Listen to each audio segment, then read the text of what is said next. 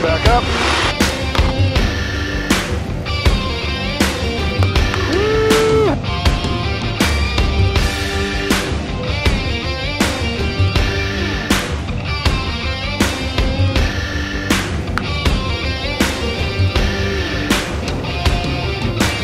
Up here, you got your airspeed, you have control. I got the flight control. Remember, no power, just... So you just pitch up for it, eh? Yeah, pitch up 30 degrees. Alright, you ready? Yep, ready to go. Now commit to it, fully commit, and stay with it, stay with it. In this video, I'm fortunate to be flying the T-6, the Texan, or as the Canadians call it, the Harvard. The flight began in Burlington, Ontario, home of Spectrum Airways, Steve Thorne, and the Flight Chops channel.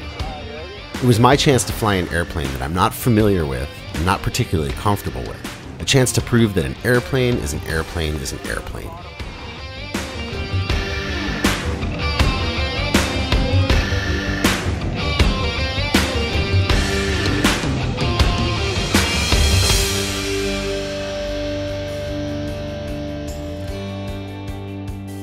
My check pilot for the day was Dave Carrick from the Canadian Historical Aircraft Association.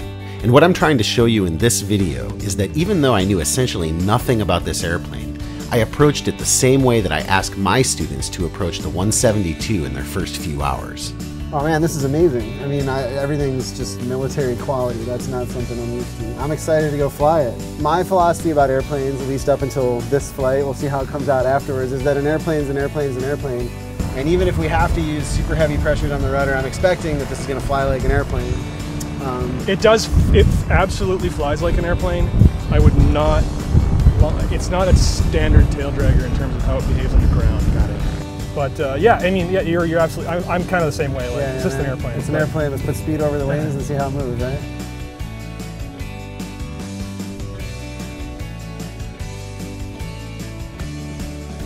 $1750 RPM, you have control. I got the flight controls. And I'll tell you when you can climb. You want me to stay here at 2? Yeah, stay at 2 for now. But first of all, unless it's absolutely necessary, make sure you have a super light grip on the controls so you can actually feel the airplane. Yeah, you're right. It tries to roll right. Yes, she does. Oh, and don't forget about your trim wheels. Okay, thanks. The rudder is probably way out, so I'll flip it to closer to neutral. It'll help. That's not too bad, an elevator trim. Can I just do some shallow turns? Yeah, give us about 20 degrees to the left and we'll follow this road series. About perfect.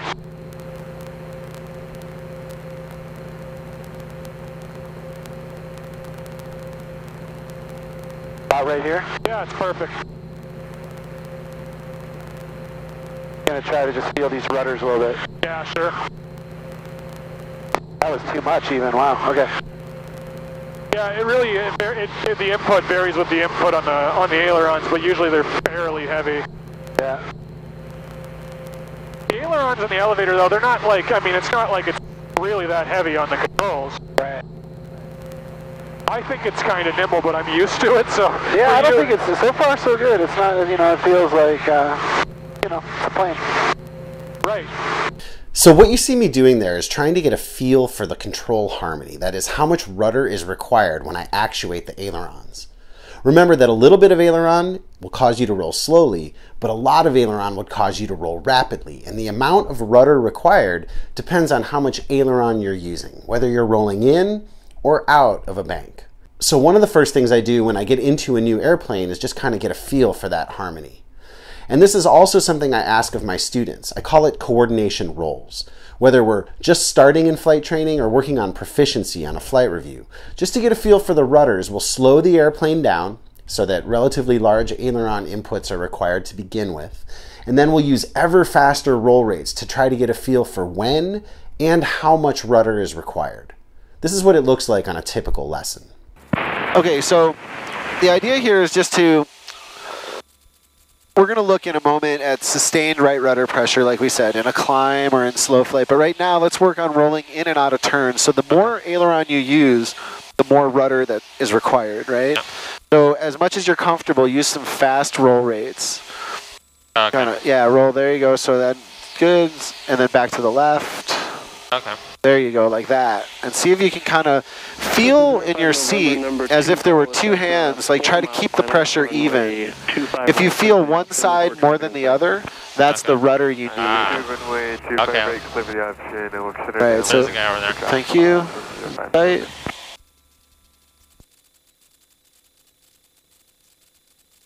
To the right, more rudder, yeah. So the other clue is if you feel a lot of pressure on the aileron, then there's more rudder required.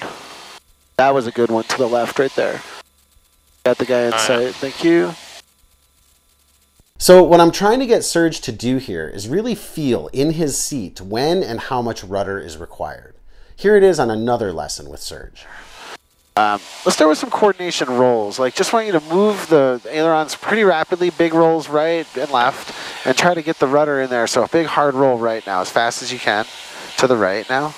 There you go, like that. Nice. A little more rudder you needed on that one. Good, so let's try back to the left. Still a little more on that one too. Try back to the right. And it's a little later. It's like, here comes the aileron, there goes the rudder. Okay, so it's after the... It is, because the aileron has to create the lift, and then drag is a byproduct of lift. So it's almost like you crank on it and rudder's a second later. Try again. Rudder, more rudder, like that. Good. Left, try again. More rudder. There you go, like that. Feel that in your seat, how it locks together? Yeah, it feels better. Yeah, it does, doesn't it? Okay, so that's what you see me doing when I get into the T6, all in anticipation of the aileron rolls we're about to perform. Lined up here. Got your airspeed, you have control. I got the flight control. Remember, no power, just... So you just pitch up for it, eh? Yeah, pitch up 30 degrees. All right, you ready? Yep, ready to go. Now commit to it, fully commit, and stay with it, Nope. On this first one, you're going to see me make two mistakes. One is not nearly enough right rudder, and that's probably because the motor was pulling against me. Remember the left turning tendencies.